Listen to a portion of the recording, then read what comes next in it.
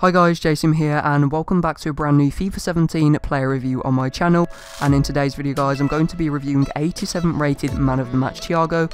So in 27 matches, he managed to score me 30 goals and get me 4 assists from the centre forward position, what is very good. Now getting into his standout in-game stats, he has 87 balance, 93 agility, 91 long shots, 85 shot power and 93 dribbling. So if you've been subscribed to my channel for a while now, you will realise that he also reviewed his inform card. So his inform and man of the match card have exactly the same specialities and traits, there's no difference between them. The only big difference I could tell though on the card was that his shooting felt slightly better, even though his inform card already has amazing shooting, and he felt slightly more stronger on the ball, so he's able to push off defenders more often than not compared to his inform card.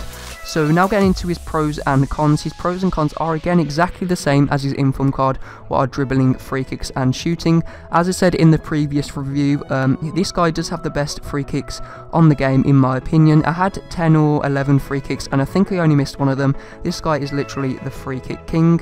And as well as that, I also do think that this guy has some of the best, if not the best, long shots on the game. As you'll see in these clips, I scored so many good long shots and volleys with him, so he's one of the best players if you like taking long shots in the game. So overall, I would say that yes, I would recommend picking up this card over his inform card, just because even though there's only slight differences between them, that extra shooting and extra strength does come in handy sometimes. So yeah, for the extra 40,000 to 50,000 coins you will be paying for this card, I would definitely recommend to go and pick it up.